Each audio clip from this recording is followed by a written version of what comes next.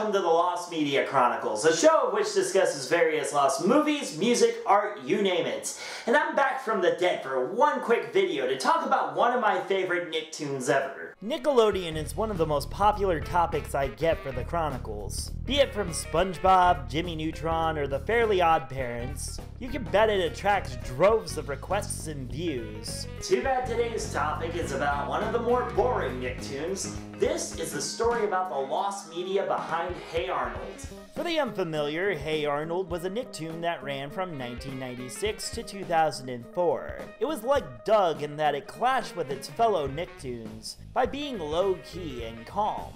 It focused more on slice-of-life storylines over slapstick antics. It was about Arnold, a mature for his age boy with a football-shaped head, and his colorful neighbors and friends. Included was Helga, an immensely popular character with a crush on Arnold and a tragic backstory.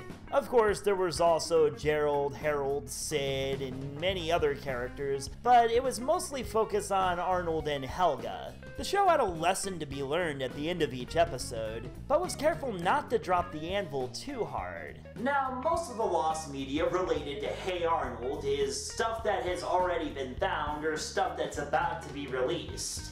And there is still going to be some lost media, like it or not, and to understand where this lost media came to be, it's important to understand the history of Hey Arnold. It all starts with Craig Bartlett, an underage graduate who wanted to be a 19th century painter, but took on animation not long after graduation. Part of his early work was on Pee-wee's Playhouse. It was here that he made some claymation cutaway gags about a girl named Penny. These shorts also played on Sesame Street.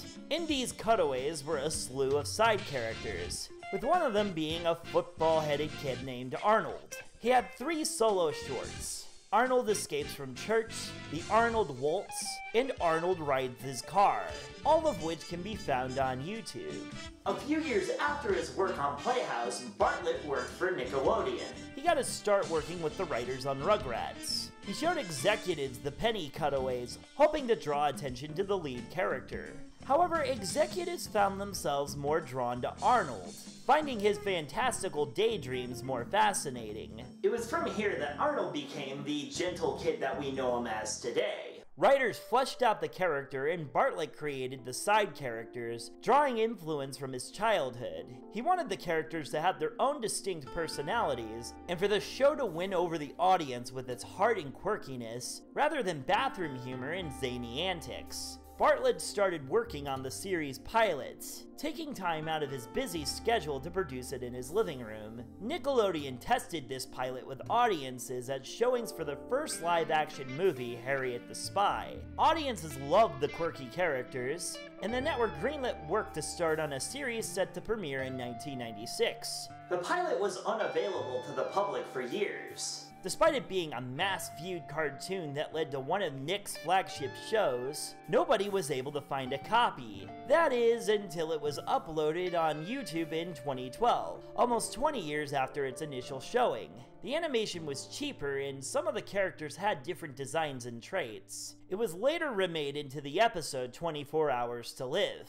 The series was popular, not just with kids. Adults found the hidden mature humor funny, and also appreciated the complex heart behind it. It was acclaimed for having simple plots, involving complicated characters. Helga ended up becoming especially popular, seen as relatable for children and teens struggling with depression and mental illness. However, things weren't going to last in the land of Nickelodeon. Nick started phasing it out with its newer shows. The channel allowed for Bartlett to finish production of Season 4 in early 2001.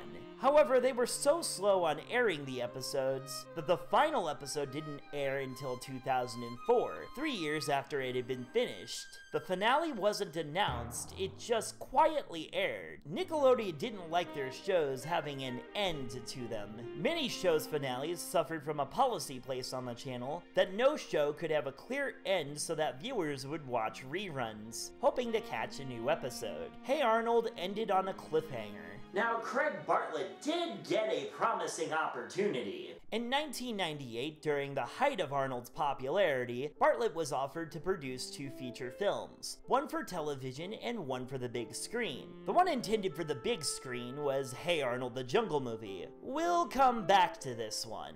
The one for television, Arnold Saves the Neighborhood, was a smaller scale spy thriller. As production continued on each, Paramount, the distributor for Nickelodeon Pictures, grew weary of producing 2 Hey Arnold films. Arnold Saves the Neighborhood was moving quickly because it had an easier storyline, while the Jungle Movie was going slower because it was meant to be the series finale. They chose to greenlight the Neighborhood movie as the theatrical release and leave the Jungle Movie for television.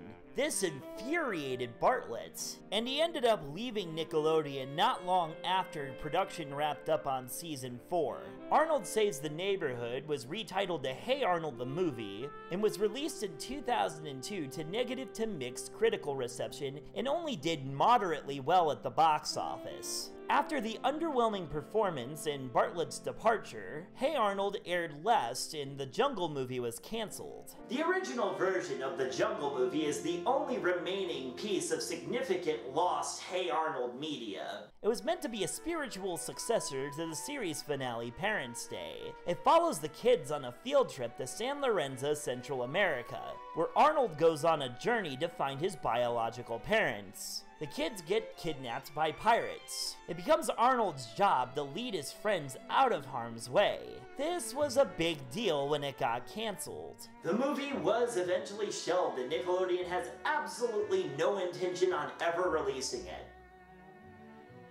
And I'm only saying that to see how many of you would pause the video at that exact moment and correct me in the comments. If you did that, joke's on you. Recently, Nick has been revamping its classic shows after the successful block The 90s Are All That proved to be a ratings monster. Invader Zim is making a comeback, and Rocko's Modern Life is returning one more time for a movie that takes place in modern times. Hey Arnold fans started campaigns and petitions to bring the Jungle Movie back into production. Bartlett shared some details about it in interviews, but kept secrets just in case the impossible happened.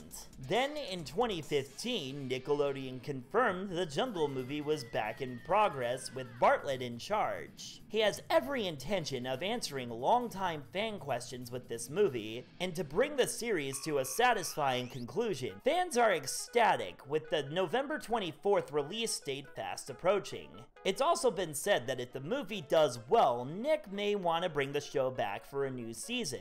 The original version of the Jungle Movie looks like it's going to remain unreleased. When the original work materials were brought out of the vault, Bartlett decided to take a different direction. He started from scratch, scrapping all the original materials. All that remains are the few details Bartlett told us in interviews. It's unlikely that any of this material will surface, as this is the type of stuff you see as special features on a DVD or Blu-ray, and we all know what's happening to those. Most fans don't really seem to mind, as they're getting a version of the Jungle Movie at all. That in and of itself is a miracle. Hey Arnold has become one of the most beloved Nicktoons of all time. When it was first released, it was well liked and popular, but people looking back on it now are calling it a classic. There are many episodes that brought tears to my eyes when I recently rewatched it. It is more rewarding to watch as an adult than Rugrats or Ren and Stimpy. It's great that passionate fans have helped to find the original pilots and brought the Jungle Movie out of the graveyard. Will we ever see the original vision of the Jungle Movie? More than likely not. But it's amazing how everything just lined up perfectly and worked out in the end. That about does it for this episode, but I'm going to close this one out in a bit of an unconventional manner. I'm going to talk about the most important lesson I ever learned from watching Hey Arnold, and that's... never eat raspberries. Gotta go!